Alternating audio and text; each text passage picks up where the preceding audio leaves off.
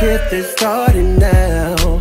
It's the same feeling I always seen. What's going on? What's going on? It's your boy Jay Johnson, man. Just taking you on a journey about life, you know, where I didn't have nothing to where I got something now, and I just want to show people like change is for the better. Like, if you only believe in what God got in store for you, you know, just accomplish your goals, set goals, and each one you chase, just make sure you prosper in it.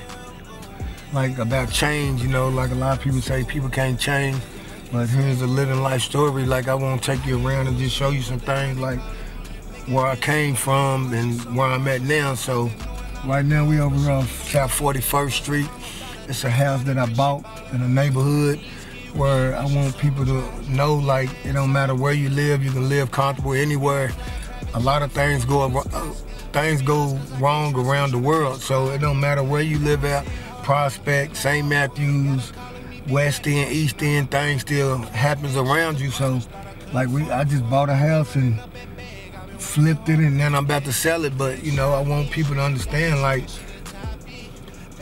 it's minimum wage, you can still live good. It's just how you want to live, you know. So, just check this out. Where I was born, like, I was in the neighborhood, and the neighborhood that I was in was like, it wasn't the top neighborhood that I really wanted my family to be in.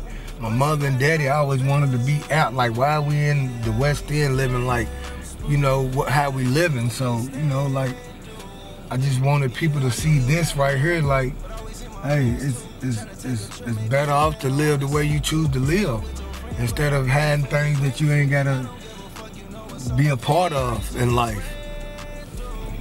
Just gonna ride for a minute, just gonna take y'all around for a minute, you know, about life, man, because it's been real hard. Like, 5 brothers in one house, man, and a mother and a father in a 4-bedroom house, man. Like, I feel good about life now. You know what I mean? It seemed like I accomplished a lot of goals that I've set, that I really wanted to do in life. And so, like, I just really thank God for the blessings that He's given me. Like, a lot of people like, man, how did you change so quick and so fast? Because I did that because I wanted to better my kids and my family.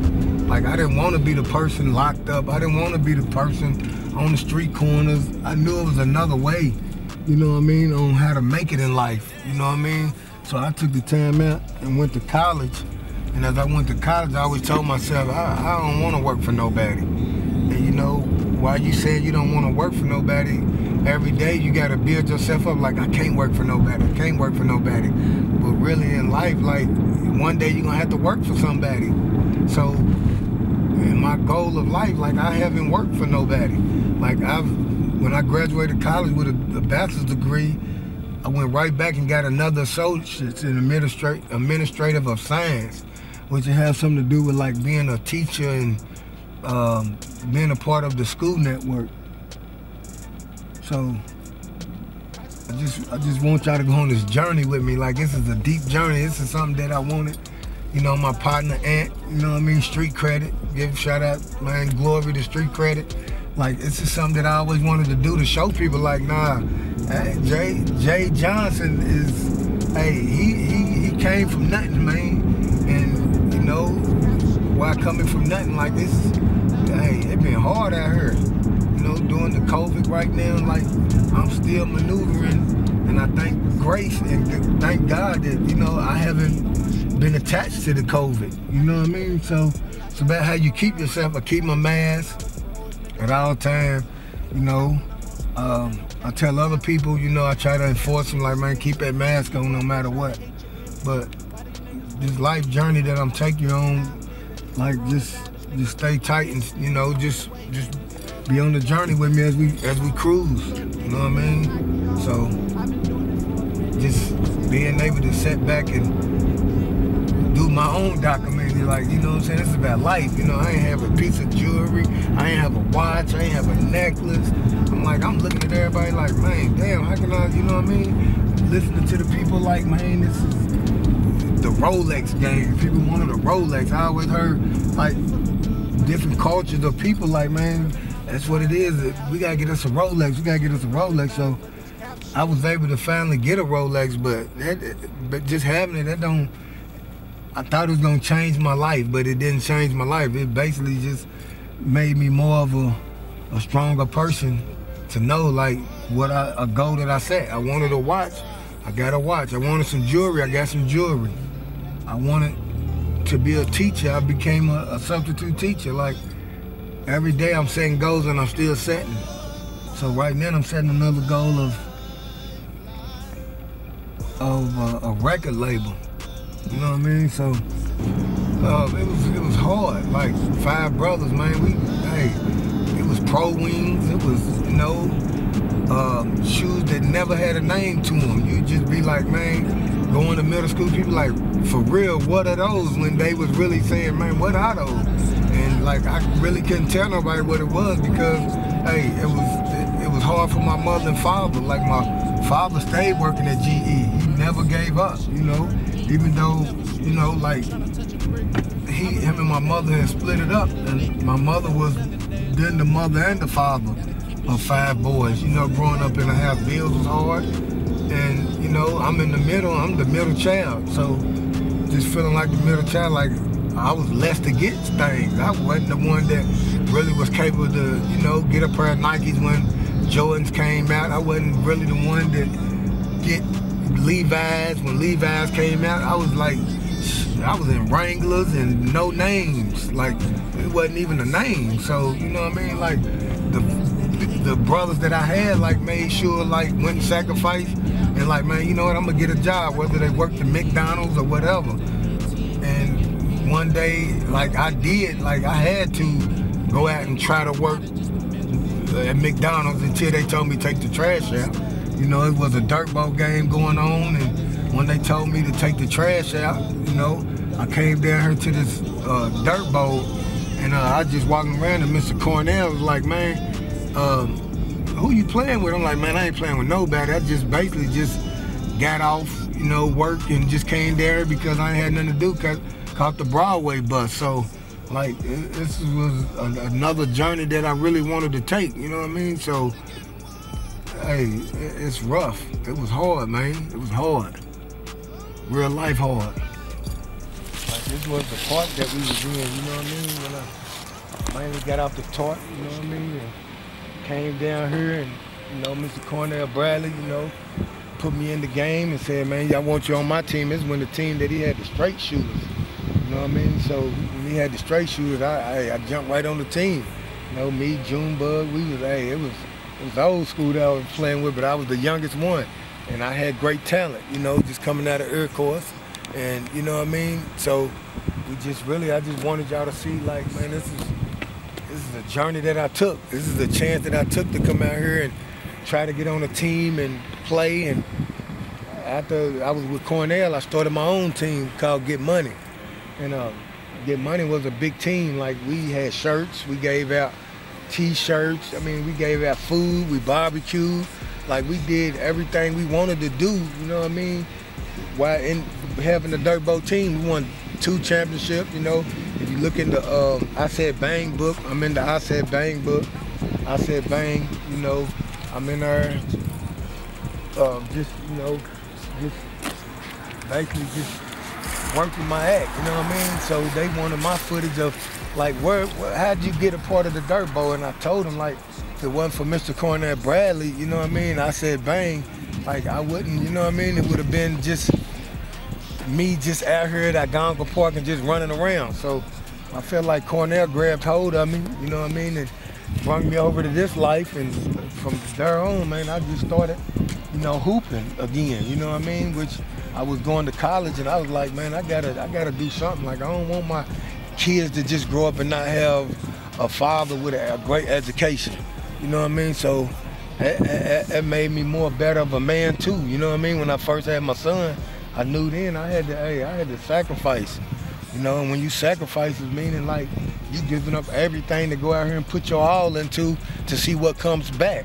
So as I'm putting my all out here in my city, I see what comes back. I see that you know, the court, you know, got nice things done to it. We finally got glass backboard rims and things like that. So, you know what I mean? Like, I really appreciate just having the dirt bowl in our city. You know, that's something big that everybody was looking forward to come out here and become a star on this court. And I was already that star. I just came out here and put my work in and became a champ, you know. So it was real nice, man. I just appreciate just living this life that God gave me. Man, what they seen, I was in the audience for a minute, you know, but when I got on this court, man, I was a star. Like, I mainly just was a scorer. Like, I wanted the other people to be the person, like, throwing the ball off the backboard, even though I'm by myself on a fast break. I wanted everybody to get that look like, well, you know what, this is what's going on in Jay's life. Like, I was already a star, and I knew the guys that was on my team were stars, but I wanted them to be about them because I was already in it, you know what I mean? So, you know, the layups, I'm free, I'm laying it up, and you know what I mean, and just throwing it off the backboard, throwing loops to people. Like, hey, it was the fun time for me. I wanted to be like an and one thing, you know, the and one team, you know, where you give everybody else time, get they fame and game back, you know what I'm saying? So I'm just glad to be able to be part of this dirt bowl. And I said, bang, in that book. If y'all ever want to see, you know, go look at the book. I said, bang. Yeah, I applying a lot of the lessons mainly because I had the game and I wanted to give back to the kids. I wanted to show the kids, like, once you step on the court, like, you gotta be yourself. Don't try to be Jordan. Don't try to be like nobody else. Be yourself into the game. So as I began, you know, showing the mentor of the game to the kids, I still coach to this day. Like, I love dealing with the kids that's coming up, 5 through 14, you know what I mean? So just having that fame of just getting on the court, dribbling the ball between your legs, spinning, you know, shooting nice jump shots, it's a teach game. Man, we was good, man. We was called Get Money. Y'all can look in the book, y'all can look around, called Get Money. Wore green and gold, you know, white and green. It was always Get Money. Like, it was just part of, when I say Get Money was just in the team of, like, we work, we grind, we hustle, you know what I mean?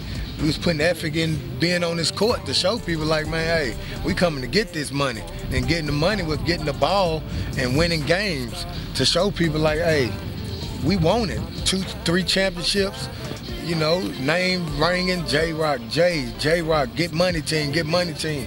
Hey, I built a lot off of this right here. I played against great guys, Jason Russian, Jason Osborne, LaRon Mims, Ron House. Man, I played against some major people that was, you know what I mean, that had the greatest game in the city. Like, that was big time. I played against a lot of big time guys down here on the court, and with my game and showing them, they was like, man, he's all right. So I appreciate being able to play against great guys like them. Like, you know what I mean, to improve my game. Okay, I seen them dribble between the legs, spin. I'm like, oh, okay, that ain't nothing. So, you know what I mean, just being out here and seeing great guys, you know what I mean, from University of Louisville, University of Kentucky, guys that's in the you know, NBA that came out, Derek Anderson.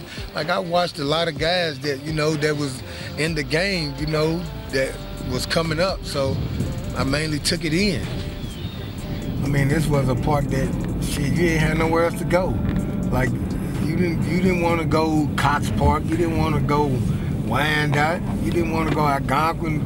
The meeting spot was Shawnee Park. Like, everything wanted to be in Shawnee Park. Like, meet, park your cars, as you see, you know what I mean? Like, this is really a great park, you know what I mean? So, this was the meeting spot. You know what I mean? Your friends, your girlfriends, your friends, the family, get out here and barbecue, pick a spot, you know, watch the games and stuff along with the Juice Bowl, you know what I mean? Shawnee Park, hey, it's been going on for years, you know?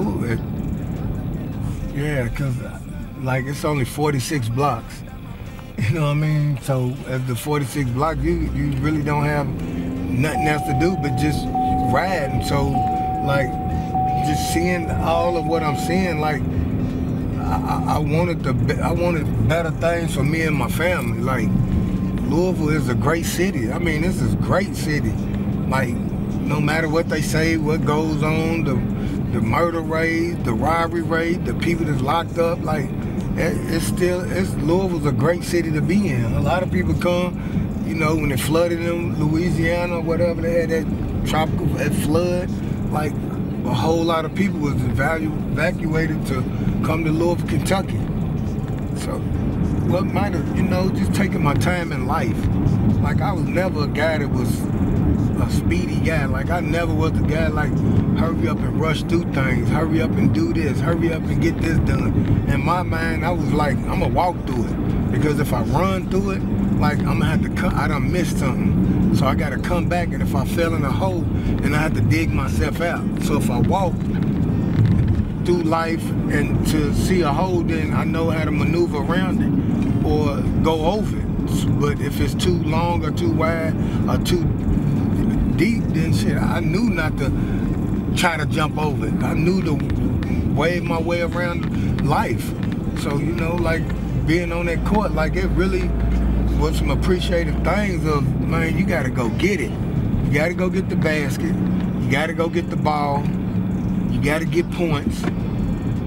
You gotta show the crowd that you do have some type of basketball game or knowledge about game. So, you know, like, basketball, being in that dirt boat really led me in my mind, like, man, I gotta change some things up. I better change life before life changes me, and I didn't want life to change me. I wanted to change my life. Yeah, I mean, it was a lot of influence things. Like, a lot of people was, you know, Jay, come on, let's go here. Let's go to the Velvet Rose at 19 and 18, and let's, you know, let's ride and go do, you know, smoke or whatever. But my mind, like, man, my mind on something else. My mind was on getting through college. You know, it was times where I'd be with my peoples and them, and we'll go to the club, and I got to be at a class at 6:30, 7 in the morning. And that was real rough, just leaving the club and then going to school. Like biology class, you taking tests and sitting in a room and got your desk, and I'm looking like, man, I wonder if I can copy off dude's paper. But dude's paper ain't even like my paper, so he got an A paper, I got a B paper, dude got an A paper, and then you can't look up to see what was going on. So in my mind, like, I gotta really tap in and start studying, you know what I mean? Instead of me wondering if I can look both ways and see what the answers was. If I did that, like, we got two different separate tests. So, you know, he had a different test, he had the same, these two had the same test, and my test was different. So I couldn't look past him to get the hit or her to look at the test. So I said, nah, I ain't doing that no more, you know? So I had to basically just start focusing, start sitting back, start reading the book that I didn't really want to read 60 pages and remember every word that was, most of the main parts that was said. That was, you know, my mind wasn't on that. It was being out here in the streets and the clubs at a young age. Yeah, some of them was like, man, come on, because their value wasn't like the value that I wanted in my life, like, but they stayed behind me. Like, if I had to stay after 4 or 5 in the morning, I had to get up for class. A few of the guys didn't even really care. They wanted me to be sitting outside, you know, waiting on other things to go, what was the next thing, like being in a gang and shit. Like, I mean, I was all part of all of that, but, you know, like, I was the one that took my man and was like, man, you know what, I gotta go.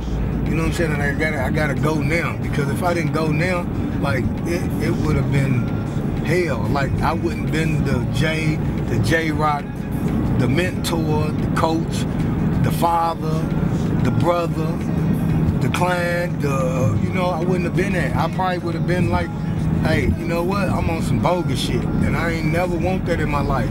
I never did want to be on bogus shit.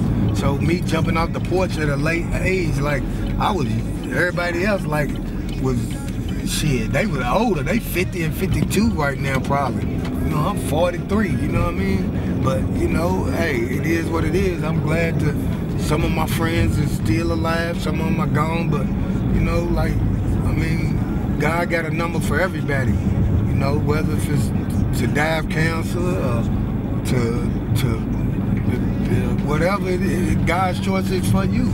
We all got numbers, you know what I'm saying? This is where I coached at. You know, my little league team, the Louisville Cowboys, Louisville Packers, you know, we was at Algonquin Park, you know, trying to raise kids the right way. So just giving y'all about life, man. Like, it ain't too hard to change if it's what you want. Like, if you're a go-getter, you can go get it. You can go get it, believe me, like I am. Hey, I didn't have nothing. Talking about nothing, and still don't have nothing for real. But I got a mind of grace, a mind of brotherhood, a mind of properties, a mind of a record label, a mind of 5 kids, a mind of, you know, just being that alternative father that I need to for my kids, trying to show them a way. Like right here, I'm gonna pull over, you know, so y'all can see. Like, this is the neighborhood that I really grew up in. You know what I mean? This was where we got it. This is what we really did. You know what I'm saying? This house right here, this is 2325 West Burnett. It all happened right here. You know what I mean? And I'm gonna give y'all a little, you know, show them what it looked like right now. But hey, I want to buy this house. If I knew owned it, I wouldn't mind putting a little barber shop or something right here that, you know, to have in life for my kids and stuff when they get older. Man, a lot of time, and you know, this right here bring tears to me, but they never say a man don't cry, you know, but right here is where it was hard, man. It was real hard. I never knew that we was gonna come up out of this house. I thought we'd be here to the day. We still out here today. My heart, my joy, my pain, my sorrows, the feeling of life, of what I was gonna come out to be when I came out that door. Like, was I really gonna be a boss, or was I gonna be, you know, a manager? Was I gonna be just what? I didn't know what I was gonna be, you know. But in life, like, when every day I came out that door, I was always like, God, whatever your choice is for me to do, like, that's what I want to do. So this is the house that me and my brothers and mother and father, we grew up in, man. Man, it was a sacrifice. I wanted to go to bigger schools and all that, but in this district, it wasn't number Air Course High School. So, you know, I took what it was and made it out to be what I really wanted it to be. And, you know, I gave it my all. You know, had a scholarship to a school called Sue Bennett. It was a school in London, Kentucky, a little JUCO college. But I never gave up. Like, I never gave up. I ended up leaving the JUCO to come back home, because I told them, like, man, lied to my mother, my brother, like, man, these people down here stabbing people with pencils just to get away from down there. Like, it was, when I pulled up, when I came home from school, I didn't even pull up. But when I rolled past and seen everybody out here playing football, this was a street that we played touch football every day. Played tackle in the yard right here. Like, when I pulled up, I got in the backyard and was in the alley. Told dude, let me have right here. Had my refrigerator, my clothes, and all that. Went through the back door, and everybody, like, you know, it was some funny shit. Like, man, what are you doing? Like, why are you back home? Like, man, they down there stabbing people with pencils and stuff. Like, I don't want lead poison. I didn't know, but it was a lie. It was a joke. It was a myth. It was a story that I wanted just everybody to know. Like, man, I just didn't really want that college life right now. I wanted to be home with everybody else, you know, playing football, touching in the streets and running around, playing tag and how to go get it and all that at a young age. Yeah, like, because my brothers now was, when I had my son, my first son, like, she was out Air Course in the projects, and I'd catch the bus back and forth from Air Course after practice and stuff. So when I didn't come back down here for a while, I stayed away. And that's when I knew then, I was like, man, I'm out here, but down there is like gravity, like it was a lot going on, so you had to be in it, you know what I mean? You had to be with walking to the bus stop, partying. It was a club called the Bus Stop. We sitting out there, they drink, you know, like my family and friends, they kind of older than me. So they'll sit out there and drink and kick it, and, you know, I'll be the one that just sitting there just looking around, hoping life will get better for me. So it took time, like, man, I don't want that no more. I don't want that. So when I came back from JUCO, Sue Bennett transferred to JCC. When I went to JCC, like, I did a year, and a guy named Mr. Reginald Meeks, I remember him, I never forget these names. And Mr. Reginald Meeks, I went to U of L and was like, well, you have to do at least 2 years at JCC before I can get you to transfer to U of L. So it took my transcripts to do 1 year at JCC. Then my grades was real high, and I went to Mr. Meeks again. Reginald Meeks was like, man, I wanna come to this school. So he's like, let me check your transcript. So the transcript was official. And he was like, well, next year, once you're done with this year, the last year at JCC, you can come to U of L. So I never gave up on not just graduating. So when I got done with U of L, I graduated and went to, you know, another school. And when I went to that school, it was National College of Business. And when I went to National College of Business, I did 2.5 years for an associate's degree there. So, like, I never did want to give up. Like, I never did. Like, you know what I mean? I wasn't going to give up. Like, no matter what I had to do, in my mind, Jay, you can't give up. So I went to 4 schools. I went to Sue Bennett in London, went to JCC on Broadway, went to U of L, went to National College of Business, and graduated the 2, you know. And now look what life is building up on me. Like, I ain't going back. I ain't going back to that life to where, you know, the streets and being out here and being with the wrong group. I left life alone, you know, lost a friend and turned my whole mind like, man, I ain't dealing with nobody. Like, it's over. Like, in my situation, I don't want to deal with nobody. So I really want y'all just to, you know, take a walk, you know, look at the crib with me and just, you know, a little tour. You walk to East Fence, man, you gotta know it ain't nothing but grace, man. Just, you know, want to show you some shit, like, this was the house, man. The house that, you know what I mean, the nigga stayed in, you know what I mean, laid in, you know. Man, what it do, man? You know, we just here, man, just wanted to show y'all, like, this is where the family lived at. Like, this was hard, man. This was, I mean, the house of 5 people. Like, everybody knew about this house. Everybody, when you wanted to come and sit and play, like, I'm gonna take you on a journey. Like, when you came and wanted to sit and talk, and, you know, everybody wanted to just hang out. This was the house, the whole neighborhood. Like, you fight, you gonna get in this front yard and you gonna fight it out, and then you gonna hug it up later. But this was joy. Like, I call this house joy, because it built me to be a man. This is where I became a man at. Like, I didn't become a man just being out here in the streets. I became a man inside his house, being with 5 brothers of mine, 4 brothers of mine that, man, you ain't going out like that, bro. You know what I'm saying?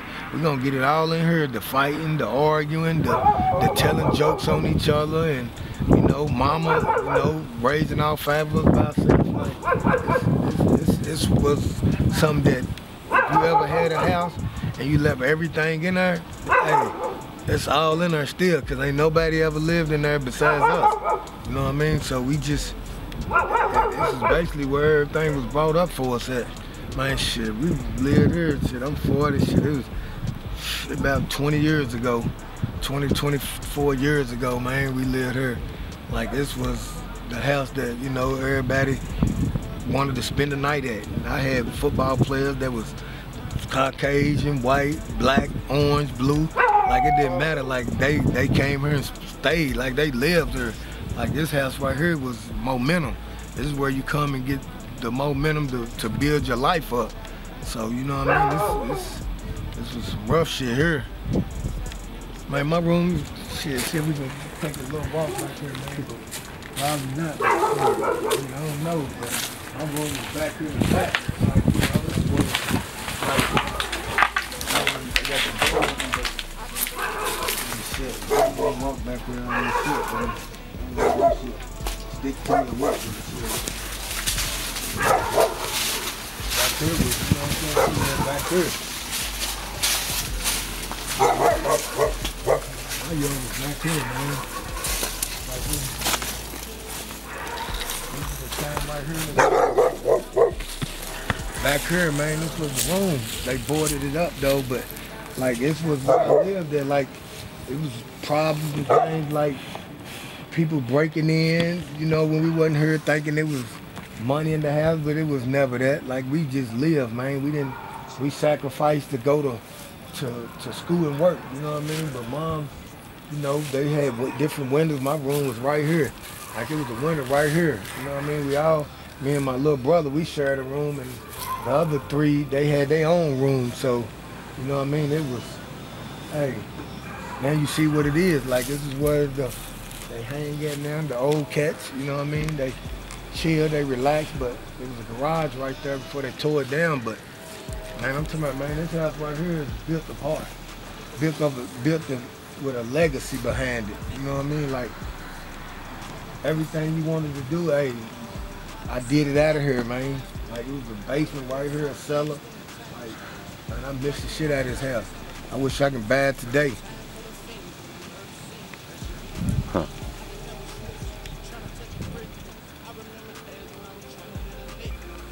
He was a little short, badass kid. Yeah. But look at him now, he kind of grew up now and trying to be somebody. Yeah. And out doing hard things like drugs, robbing, raping, all that crap. Well, you know, when I went to school, I always said, like I said, I didn't want to work for no one because I didn't want to be on anyone's clock for $6 and $7. So I took it my own, like, when I graduated and got my business management degree, I went ahead and stuck my head out there and grabbed a lawnmower. I had a push lawnmower and a weed eater. And I used to always I had a little pickup truck, and I started cutting grass, and that made me build. So as I started building, like, I went and got a trailer, small raggedy trailer. And people was like, man, you cutting a lot of grass. I'm like, man, shit, that's how society is. When grass is high, you gotta get it cut. It's like getting a haircut. You want your stuff to look great. So, you know what I mean? So I went and, after that, I went and got me a business. A lady that owned Sin's Body Shop offered me to rent the building out.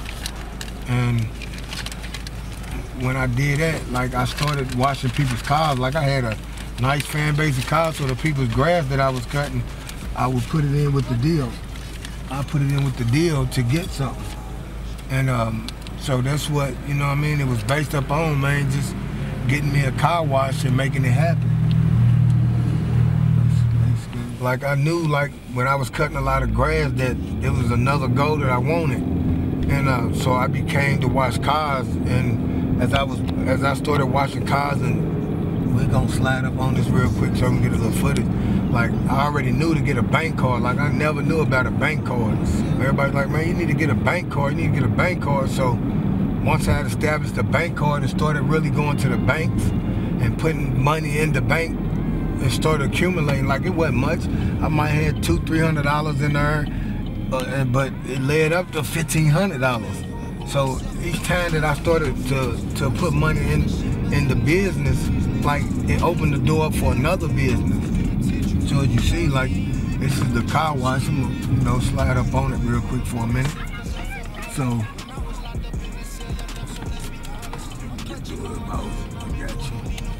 So this was a car wash that I own right here, you know. So I basically, like, I already knew, like, this is something that I wanted, but the intentions of owning your business, like, you gotta be business minded. You don't want to just go and, oh man, I'm ready to open this business up. I'm about to do this, like, one day at a time. Like, stay focused on that one business. Like, it was lawn care for 2 years. It was car wash for 2 years. It was real estate for 6 years. It was being a promoter for 15 years. Being a manager of a record label 1 year. So each year, like in life, I set them, whether if it was 5, 10, 15, 20. But in life, like, you always want to manage your money and your time on doing business. Great business with people kept my name going good. So every time that I did great business, man, you know what? Go over and cut the church. Go over, I'm gonna send somebody over to wash your car. Go over, I want you to bring the Louisville to do a concert. So the guys now, like, I got a good name. So the good name brings loyalty. Like, a lot of people don't understand loyalty is everything. Like, I stayed 100. Like, I never had to cross no one for no reason. I never had to go and be like, you know what, dude ain't like it. I never had to do it. Like, unless it's my family, like, bro, look, don't fuck with cuz, because cuz might not pay you your money back if you lend it to him. But I always just wanted life to be respectful for me and for my kids. So when they growing up, it's yes sir, no sir. Everywhere I went, my daddy look at me. If I didn't say, I still to this day say yes sir, no sir to anyone. Yeah, it was a time that I wanted to do it. Like, after believing in 3 guys that I was, you know, being a part of, like, their dream was, man, I wanna be an artist. So my son, he's like, Daddy, I wanna become an artist. So in my mind, it's like, man, let me get him to be an artist. So when I did that, I felt like that the music was upcoming. So I always wanted to be, I see a lot of people like, man, this is my record label, this is my label, this is my label. They was all faulty.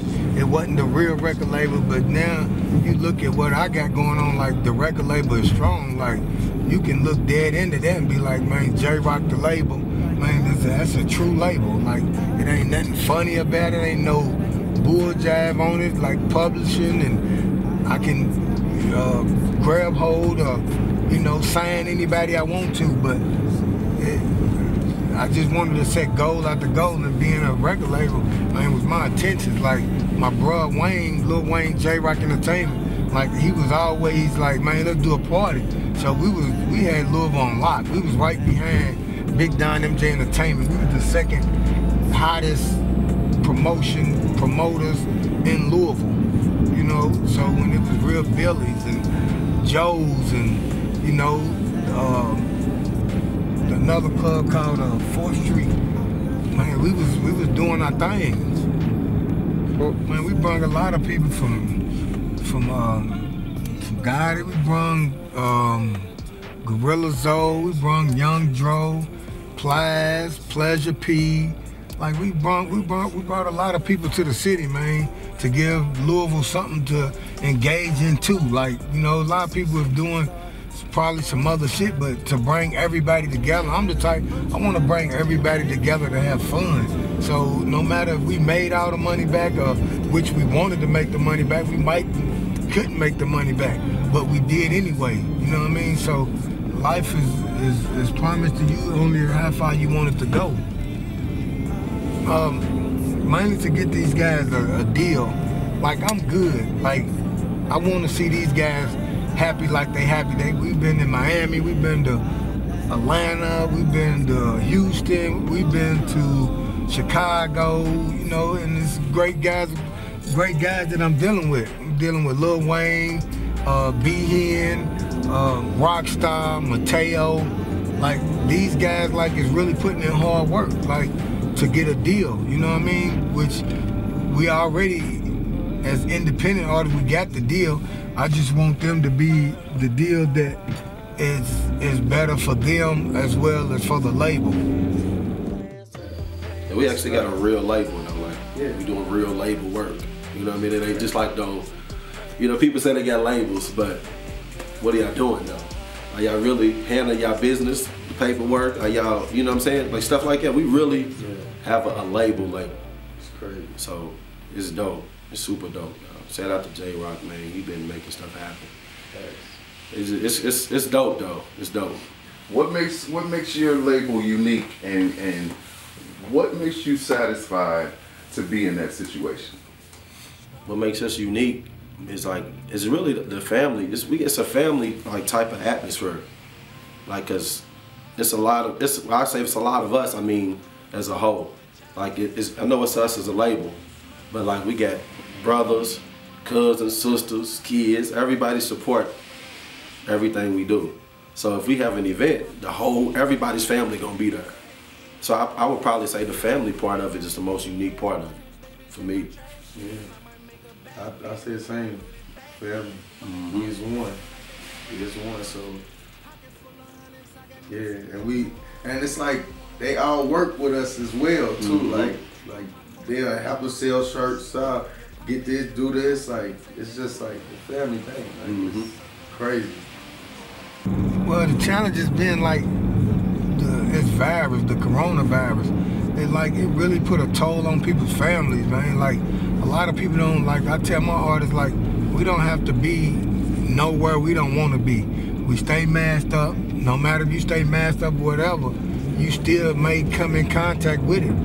You know, so just being able to stay in the studios is when the virus hit is what really made, you know, the outcome of things how you really want it. So we really worked hard in the studios, every day, day after day after day. Like we never did, like, was non-stop. Like we couldn't stop. Like everything we had to do, we had to keep it pushing. You know what I mean? We had to make people believe, like, man, they really are moving, which we really was moving. Like, but in a studio with new music. So now we have a lot of music going on, and you know what I mean? It's going good for us. You know, I was a Little League coach for a long time, and you know, they seen the wins.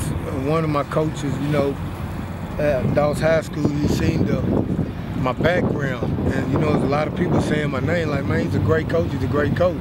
So he brought me in to be the freshman coach at Dawes High School, Coach Hawkins. Coach Hawkins was a great coach, a great friend of mine, and he really opened the doors for me. Like, so when I became the freshman coach out there, I was also the offensive line coach out there for varsity. Like freshman we went 9-1, JV we went like 10-2, and we won numerous of games. So it was a blessing to be away from Little League, but I wasn't away from Little League because I was the president. But I just went on because the door was open, and God always said, if I open the door, you know, you seek, you find. So when I went through the door, like it was just a blessing to me. Like I mean, was coaching. Coach Hawkins got me in to be a substitute teacher. I did that for 2 years.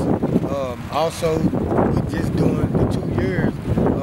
I coached with a great coach, a great college player, Tony Williams. We did great things. We went to a 2-year championship game at University of Kentucky. I was able to sit on the bench where Coach K and other coaches had sit at, and I was able to sit and coach along. Like I said, I was more than a coach.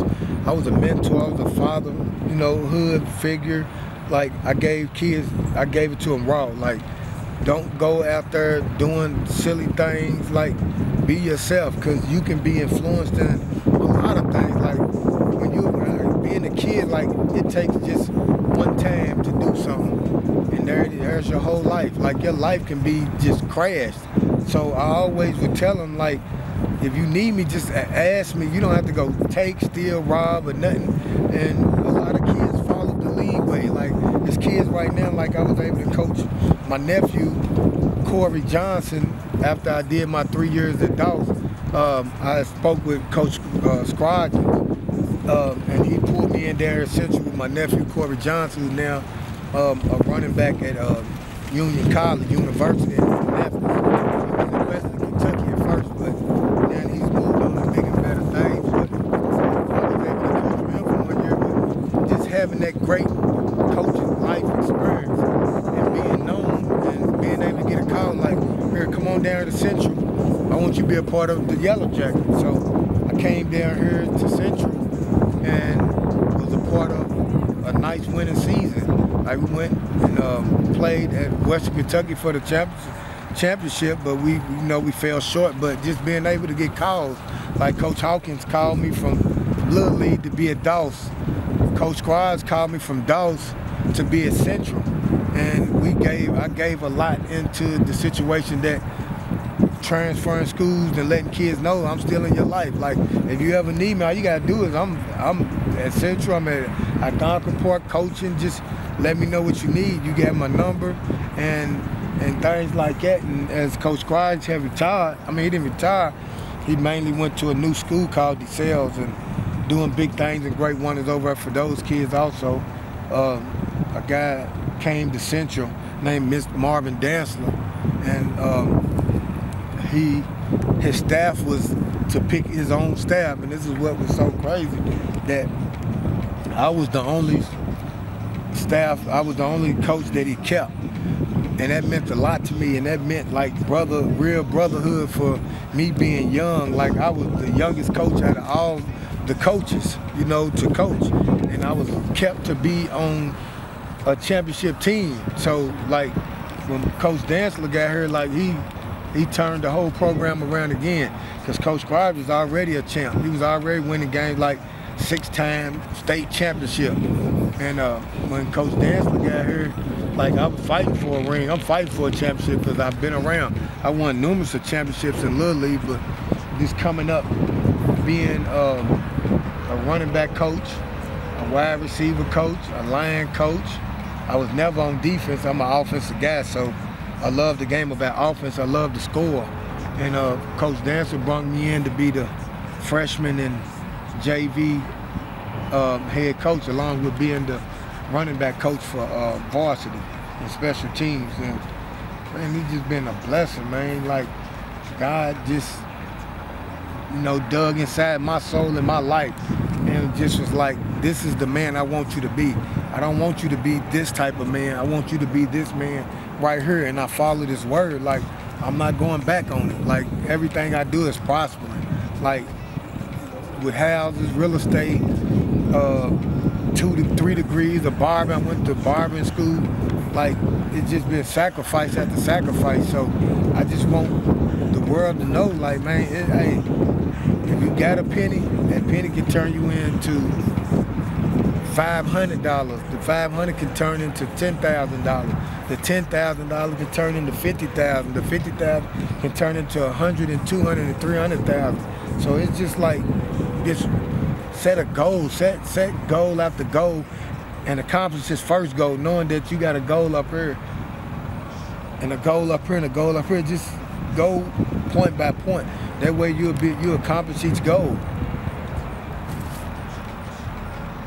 So yeah, so being with Mr. Marvin Dantzler, like, won a state championship. You know what I mean? So if you see now, like, I got the ring. You know what I mean? And it's a blessing just to be able to wear state championship rings, you know what I mean? So people look like, what type of rings are those? I'm like, man, these are state championship rings, you know what I mean? So I really want to, you know what I mean, just let y'all know, like, man, breed yourself. It's like breeding dogs to being grown dogs, and, you know what I'm saying, knowing things in life. So just stay dedicated, man. Stay dedicated. Oh man, it's been great. First of all, he's all about the kids, so that's the main thing. Kids love him, the parents, he has a good rapport. He's a Louisville guy, he's well respected in the community. All those things are really great, especially for a guy like myself who's not from here, to have somebody like him who's so respected throughout the city of Louisville. Well, you always just need somebody, one who can, first of all, he knows his stuff for as a coach, so that helps. But then you always need someone who can always be even keel, so, during a championship run, it's intense. And, somebody has to, we have to get them ready to play.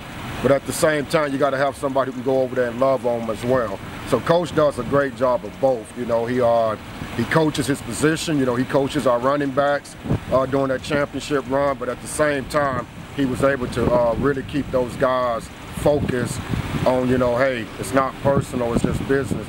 We're just playing football, and we all have the same goal. Well, one, he's very active, so that's one thing. Help him with the barbershop. Every year they do something for back to school where they let the kids come in and get free haircuts. You know, if I need to feed them, you know, I can call coach, and even if it's last minute, he's gonna work something out for me. You know, and it's not just him, but the whole Johnson family as a whole, just great people. So I've been really blessed to to meet some really good people during my short time here in Louisville, and Jay's right at the top of that list. Yeah. But I'm originally from Louisiana. You know, Monroe, Louisiana is where I'm from. Spent 12 years coaching in Oklahoma. Had a lot of success there. Then I took a job back home, and then eventually I landed this job at Louisville Central. So, you know, like many successful coaches, I've just been blessed to be in great places around great people with great athletes. Well, I think the one thing that helped me is that I've always been in this situation, so that's what a lot of people here didn't understand, replacing such a legendary coach and Coach Scoggins. But you know, I went into a Booker T program with very high expectation when I was my first head coaching job as a football coach, and I replaced a lot of great legends there. When I was in Oklahoma City as a track coach, I replaced a guy who won 17 state championships.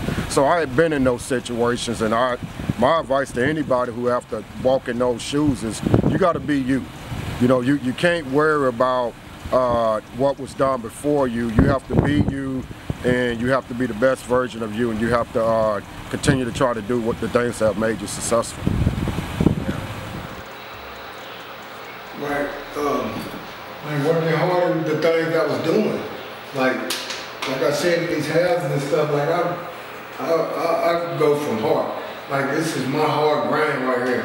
This is the love and the effort that I want to give people to look at. Like I can live in a bad neighborhood in a great house and live comfortable without me thinking negatively about things. Like keeping your house clean, you know, picking up dirty socks, just living great than what you thought what you had at the beginning.